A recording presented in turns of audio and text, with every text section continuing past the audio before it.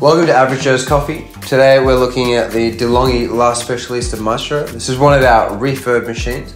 I'm going to go through some of the features that it has and dial in the Average Joe's Coffee blend. And you can decide if it's right for you. First up, the heart of any good brew, the grind. With this integrated grinder, your beans are always at their freshest. Adjusting the grind setting, it's intuitive. Turn the dial and find your sweet spot. The lower the number, the finer the grind. Number 3 is ideal for the Average Joe's Coffee blend. Next, the smart tamping station. Think of it as a gentle embrace for your coffee grounds, ensuring that they're perfectly compressed and ready for the spotlight. Swift and efficient. In a jiffy, the machine is warmed up, but to make sure your shots can truly sing, crank the temp up to its max setting of 5, like tuning an instrument for that perfect melody. Let's put theory into action with a signature recipe from the heart of Average Joe's Coffee. Here's a little pro tip before we set off. Run an espresso shot. Think of it as revving your engine. It warms things up and clears out any old tails from yesterday's brew. For our fellow scale users, chart your course with 18 grams of coffee. Aim for a 36 gram espresso yield, all wrapped up in 25 to 30 seconds. Flying free?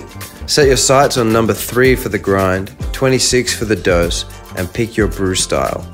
For best results, we suggest the espresso setting for black coffee lovers, and add hot water as you please. For the milk coffee lovers, the flat white selection is the best. Now, milk, where art meets science. Manually, you get the control, the feel, the art of texturing, like painting but milkier.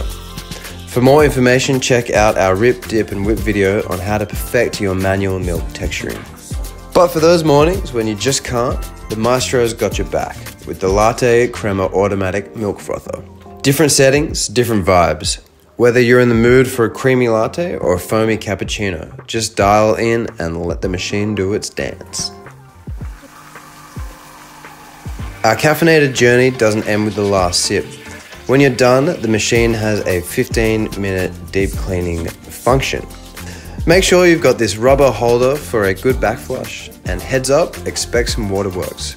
Grab a jug or a fancy decanter and catch the hot water exiting the steam wand and the hot water spout.